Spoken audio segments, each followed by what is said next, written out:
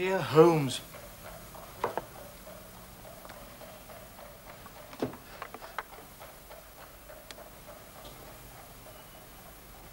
What is it tonight? Morphine or cocaine? Well, I can strongly recommend a 7% solution of cocaine. Would you care to try it? No, indeed. I speak not only as your friend, but as a medical man. How can you risk such damage to the great powers with which you have been endowed? I cannot tell you how it clarifies and stimulates the mind. Yes, and destroys it in time. My mind rebels at stagnation. Give me problems. Give me work. Give me the most abstruse cryptogram, the most intricate analysis, and I'm in my proper atmosphere. Then I can dispense with artificial stimulants. Holmes, I have the results of the trial. Listen to this. The judge, in summing up, said, Holmes. Watson, may I be permitted an educated guess? Go on, then.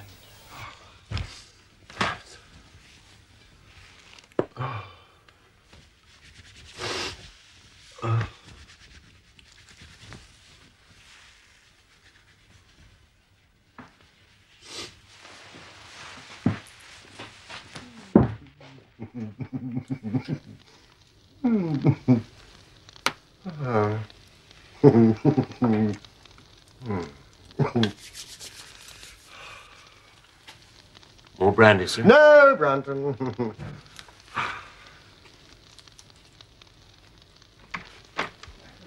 that's how the story goes. I'm not going to vouch for it, of course, but the commission is over here.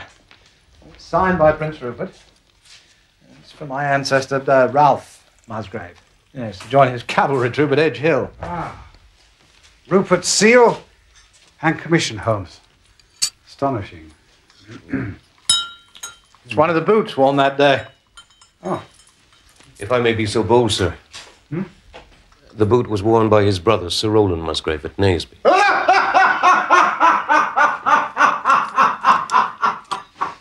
It was it indeed. As my butler was once a schoolmaster, I must bow to his scholarship over mine in matters of my own family's history. Yeah, no, never mind. You may leave us now.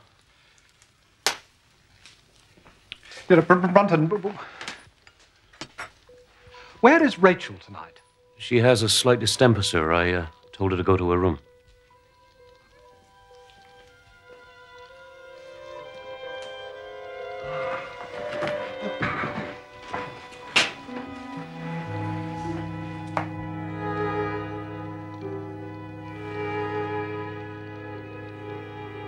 Good night, gentlemen.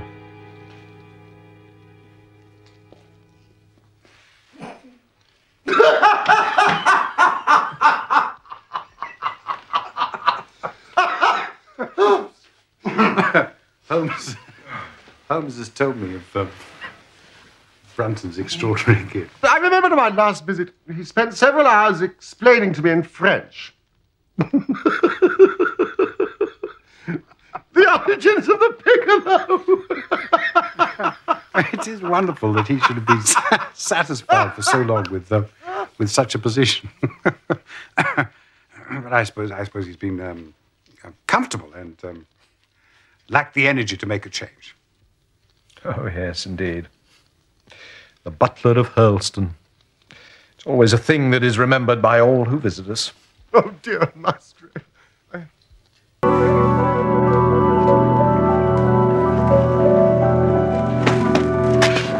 Let go. Take your hands off. Holmes. What on earth are you doing in this den? Like you're going about my business. You have a cab outside. Yeah. I'd rather send him home. He looks too young to get into any kind of mischief. I'll see you in 5 minutes. All right.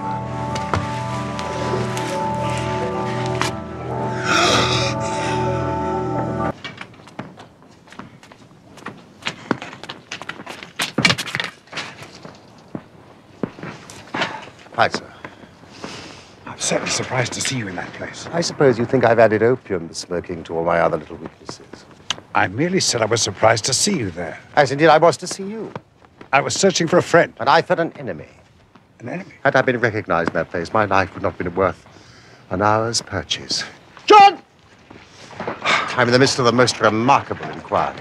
I hope you're not smoking a substance in that pipe, Holmes. Only to the extent necessary to merge with the surroundings. I'm off to leave in Kent.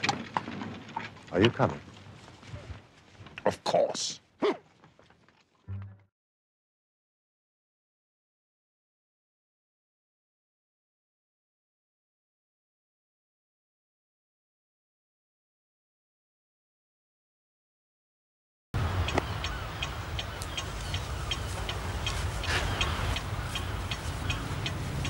Why, it's wonderful, Holmes, wonderful. The views are spectacular. We're overlooking the most dangerous piece of coastline in the country. Your friend is a natural historian, I presume. An old acquaintance from my college days.